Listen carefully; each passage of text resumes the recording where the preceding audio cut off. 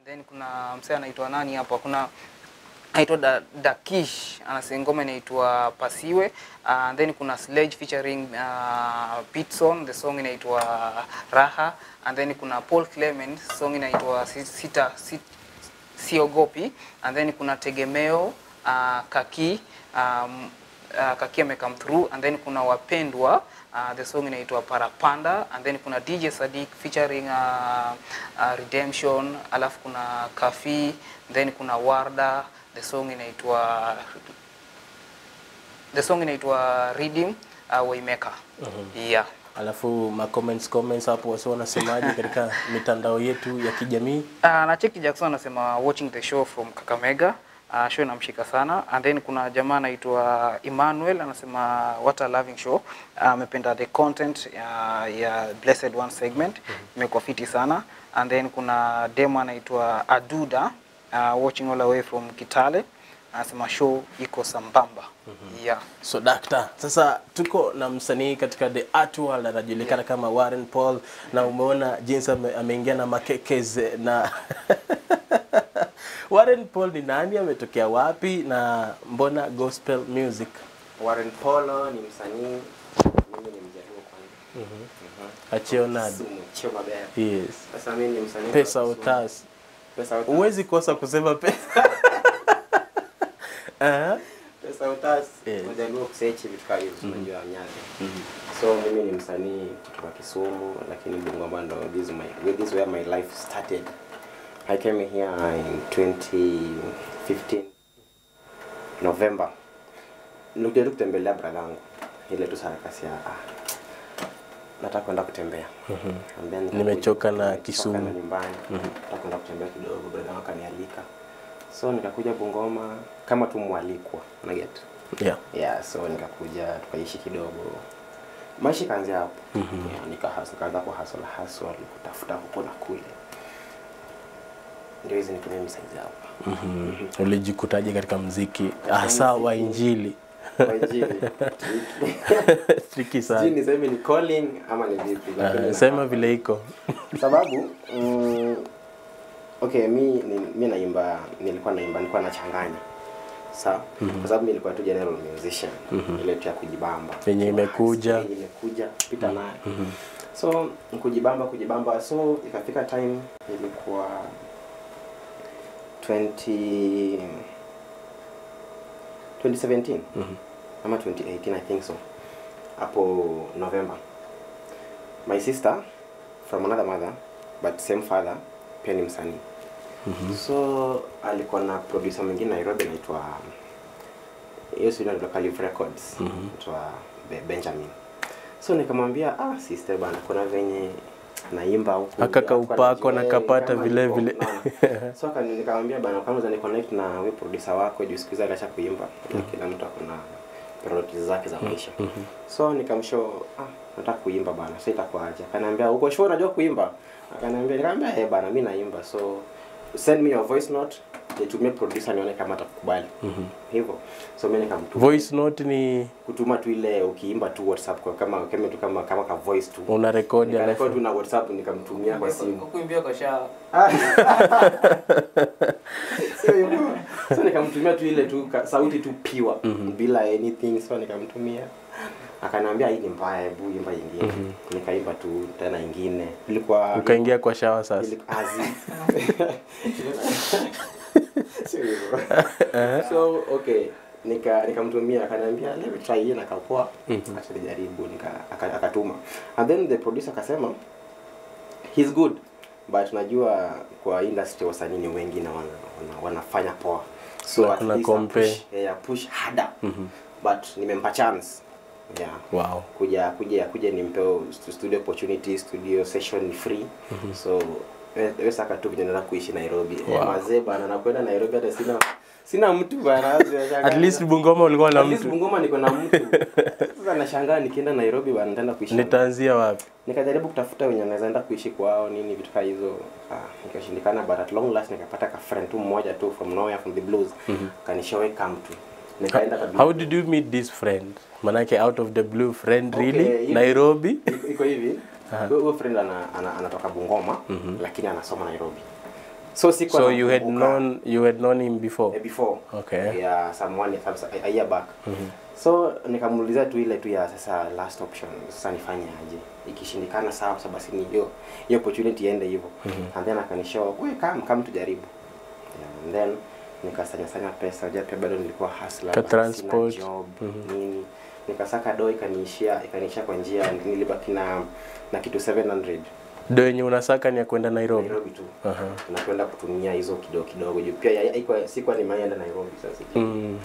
Ni wengi hatujaenda Nairobi lakini tuko. So nikajikuta huko. And then so ilikuwa sasa nimetena nishakubaliwa penye naenda kukaa lakini sasa sina fare. Nikaomba kila mahali najua pia home pia sasa tulikuwa nayo sana. So haikuwa wakanichanganya wanaweza ikashindikana imebaki. So nikapiga tu rafiki yangu. Unachangiwa kwenda Nairobi. Sio eti kwenda shule. Nairobi tu azin. Bana niliambia mzae kuna venye mimi naye ananipasha na muziki. Ndio inalipa pia. Ikienda ikivana. Akaniambia mimi nakusupport so tufanye aje. Ikivana nitakuinua. So ikawa hivyo. Akanisho nitakusaidia mama. Hadi sikutaka dada jiwe. Dada alikuwa na waya saa zingine. So unataka kwenda muziki kufanya nini? Unaenda muziki kufanya nini? Bana, unajua lazima aone matunda. At that time education nilikuwa nishamalizana na kibabi, criminology. Ndio mimi ni CID za kuingiza ndani. That is year? It was 2016, 2017 and then nikamaliza so 2018. It was just 2 years. Yeah, so okay. Nilikuwa sasa size nilikuwa tu sina mambo na shughuli za masomo hivi. So nikapiga rafiki yangu ako na gari. Basi sikuwa najua kwa wapi. And then nikamwambia bana bro kuna venye nimelemewa hapa hivi fare so ni jenge hapo kathao nitakurejesha. Akaniambia kwa wapi? Nikamwambia niko Bungoma. Hata mimi niko Bungoma naenda Nairobi kesho kuja. Wow, God come through. Come through him. So tukaenda kaniacha hapo kwa barabara kaniongeza fare. Mimi nikafika Nairobi, sijui Nairobi ndio nimefika sasa ndio pa. Unaiona tu kwa TV. Leo ndio mwenye naenda kwake akorongai. Mimi niko Nairobi. Na saizi uko CBD. Niko hata sijui ilikuwa wapi. Na kwenye tu gari iliniacha. Ndio nikamkola kaniambia hebu soma tu street yote nikamsaidia nilimsomea gari. Ndo mara yako ya kwanza Nairobi. Ya kwanza Nairobi. Na niko mwenyewe na bag. Tena bag, suitcase. Ndio ilikuwa naenda kwa almost a month. So lazima nijibebe vizuri. Ndio uko na matangi kubwa tu mtao. Kuna watu wengi sasa. Akaniambia yeye ulize tu watchman yote railways ni wapi. And then mimi nikapiga hesabu nikaona kuuliza watch time. Sitaki nikae fala pia. Sasa nikae fala acha nijichanue. Nikaona tu penye wasio wanatoka wengi. Hiyo ndo asubuhi. Hiyo ndo railways. Hivyo na nikamua tu ati penye watu wanatoka wengi unajua na ni asubuhi. Na ni asubuhi. So wanatoka kwa train wakienda makazi. Hiyo ndo akili yangu iliniambia. So mimi nikaona ile railways station nikasema Mungu asante. Akaniambia ukifika railways utasikia tu rongai wewe panda tu. Ingia tu ndani. Nikaingia tu nayo nikafika. Hivyo tu. So nikakaa kidogo na nikaenda studio siku ya kwanza. The day unafika asubuhi. Nilifika and then nikajua place kwanza kanitembeza akaniambia huko ndo kunakaa and then nikapiga producer nimefika. So I'm around. So nikuje lini akanipea session. Akaniambia kuja on. It was on Wednesday I think. Fast forward tumefika Nairobi, mshaongea na producer. Yes. Ngoma ya kwanza kurelease sasa. Sasa nilirelease na ngoma ya kwanza ilikuwa inaitwa ngoma naisahau jina. Ilikuwa inaitwa Is it true? Ni ukweli? Unaona? Ulikuwa unauliza nani kumbe? Nilikuwa nauliza Mungu. Ni ukweli. Unaona? Ati ni ukweli nimefika na ngoma. Okay, ilikuwa na maswali mingi. Is it true kama naweza imba? Is it true kama naweza make it? Is it true? Nilikuwa na question. Unaona? Why were you questioning God and is everything? You have to question everything. Yes. As a CID. Yeah, I have to question everything. So nika record na ngoma moja hiyo ngoma ya kwanza. So after kurecord na ilikuwa November. Nika record na yake akaniambia nitakutumia song yako uishi tu. So mimi hiyo ni audio tu. So afanye video lakini kulikuwa na connection za video, so unajua iweze kukosekana. So haiwezi kosekana bwana. So nikatoka huko sasa mashine pia inakuwa ngumu Nairobi bana, kuna do sina kazi, unaishi kwa mtu. So nikaamua ni CID by training bana training. So tafadhali nikarudi home. Nikataka kurudi home sasa, tukapanga tukarudi wote. Kufika 25th na fingefaa nitumie ngoma yake. Lakini kwa bahati mbaya mamake akapass. Mama producer mwenyewe akapass na ni Mkongo. So ikabidi ameenda Kongo, tena kaenda huko and then after that kurudi tena scandal nyingine ikatokea. Kuna scandal na ni CID. Scandal ilitokea ni kuna vitu zilifanyika and then mimi nikaambiwa tu usifanye nawe kazi tena. Na the same producer akaniambia akakuturn down to nilikuwa threatened by somebody mwenye anamjua. Get? Sitaki nimtaje, najua ni media. So akani threaten, akanishow haiwezi. Naona mimi akaenda, I don't know what happened. Huyo ni producer anakuambia hivyo. Huyu rafiki yake mwenye anamjua. Huyu. Akani threaten almost for 3 days. What was the threat all about? I don't know, sijini hate ama ni nini, mimi sijui. Alikuwa anasema nini haiwezi? Hii Kenya nimeanza, like it's not a career, music is not a career. Chana kama hizo alikuwa turn down. And then kama alienda kumwona na producer nikamwambia tu usifanye nawe kazi tena, na hivyo ndo nikaacha kwenda Nairobi. So hiyo ndo contract iliisha. So ngoma yako ya yenye imecheza sasa hivi, what was the inspiration about? Nisamehe. Was it your first? No, it wasn't my first. My first hata sijawahi venye niliambiwa sifanye na weka ikabaki hapo. Alinitumia lakini kama alinitumia raw, something not edited. So ilifikaje ukafika kwa nisamehe? Sasa nikarudi Bungoma and then kuna rafiki yangu mwingine pia anaimba, anaitwa Sheila Kisaka. Akanicall, akaniambia uko wapi? Nikamwambia niko tu Bungoma. Ati hebu kuja huko town. Nikaenda town, akanipeleka radio station.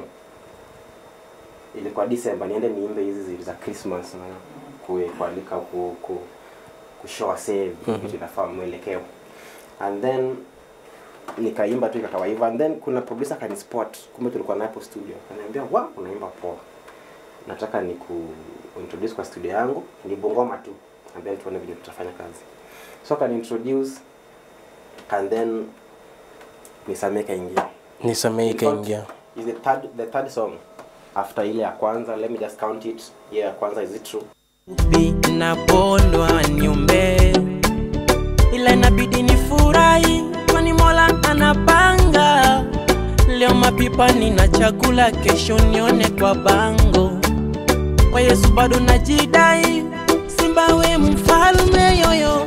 Ndio nafanya kutwa minadeka kisami kwake mwanae. Acha nseme ametenda mengi. Siye binadamu tumeumbiwa kosa, niombe DJ Viano.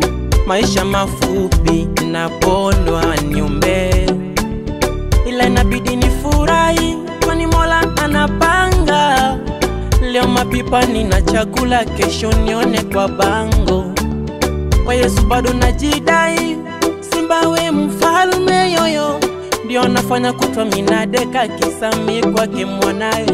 Acha nseme ametenda mengi, ametendea mengi, ametenda mengi, ametendea mengi.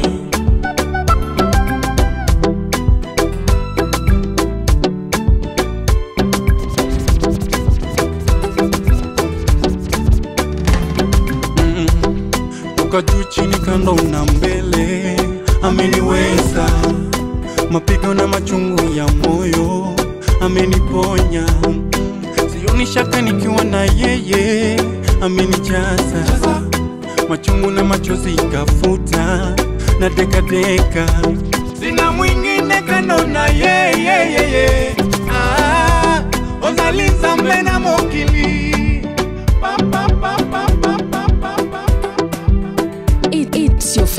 Haya binadamu tumeumbiwa kosa, niombe. Maisha mafupi napondwa, niombe. Ila inabidi nifurahi, kwani Mola anapanga. Leo mapipa nina chakula, kesho nione kwa bango. Kwa Yesu bado najidai, Simba we mfalme yoyo. Ndio nafanya kutwa minadeka, kisami kwake mwanae. Acha nseme ametenda mengi, ametendea mengi. It's your favorite godly DJ, DJ Viano. Ametenda mengi, ametendea mengi.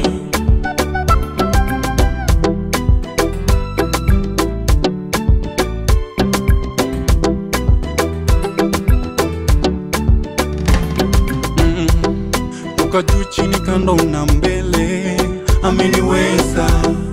Mapigo na machungu ya moyo, ameniponya. Sioni shaka nikiwa na yeye, amenijaza. Machungu na machozi kafuta, na teka teka. Sina mwingine kando na yeye. Ozaliza mbena mokili, papa nangaye. Sameo bolingo, sameo bolingo. Ametenda mengi, ndio maana nasema yupo hai. Ametendea mengi, ametenda mengi, sana nasema yupo hai. Ametenda kutoka kwa Polloh, msanii wetu siku hii ya leo anajulikana kama Waren Polloh. Waren ametenda nini? Hata wewe mwenyewe tu kwa hizi story nimekupigia kidogo, unaona nini? Safari. Yeah, kuna safari. Yeah, kuna safari nimepitia kidogo. Juu hii story nikianza tutashinda hapa. Yeah, so ametenda mengi sana. Na kulingana na hii safari yote, nini ambacho umeweza kujifunza kimaisha ambacho kitakusaidia sana katika tasnia yako ya muziki na maisha kwa ujumla? Kitu ambacho nimejifunza sana, na huwa naambia watu wengi sana, unajua tangu nianze kuimba kuna watu wananiambia na inspire, nafanya nini tafadhali. Pia mwingine ananiambia tafadhali nisaidie hivi na hivi. Just start from where you are. Anza tu point, just start from the scratch and then let God do everything for you. Yeah, just make a step. You know, I made a step just from Nosona tu. Just made a kumuuliza tu. Yeah, hivyo imagine ningenyamaza. Sasa nilikuwa nafanya vitu zingine na music, unajua hiyo ni passion yangu since. Na tukibaki hapo kwa just make a step, kuna mtazamaji wetu mmoja anajulikana kama Kaka Fred, anauliza iwapo unaweza fanya kazi na msanii chipukizi, na iwapo unafanya naye labda unamchajisha pesa ngapi? Sasa ni collab tunazungumzia. Collab ina depend na msanii mwenyewe, unajua uweze fanya kama kulingana na mimi sijafanya tu collab tu, nafanya collab mengi ya collab. Unaangalia disadvantages za collab na advantages zake. Sababu pia mimi nataka nikuwe mimi kwanza. I want to be me. Though hii ngoma ametenda nimefanya na mtu, lakini zile za kwanza naona ni collab. Ni singles, unaona? So I just want to be me first. And then I prove to the world that I can make it myself with God. Sio tu ma collab. Unajua pia away from service, it's also a business, right? Yeah. So unaangalia disadvantage ya hii business, nikiingia nifanye hivi na hivi tanifanyia nini? Msanii mwenyewe anaweza, unaona?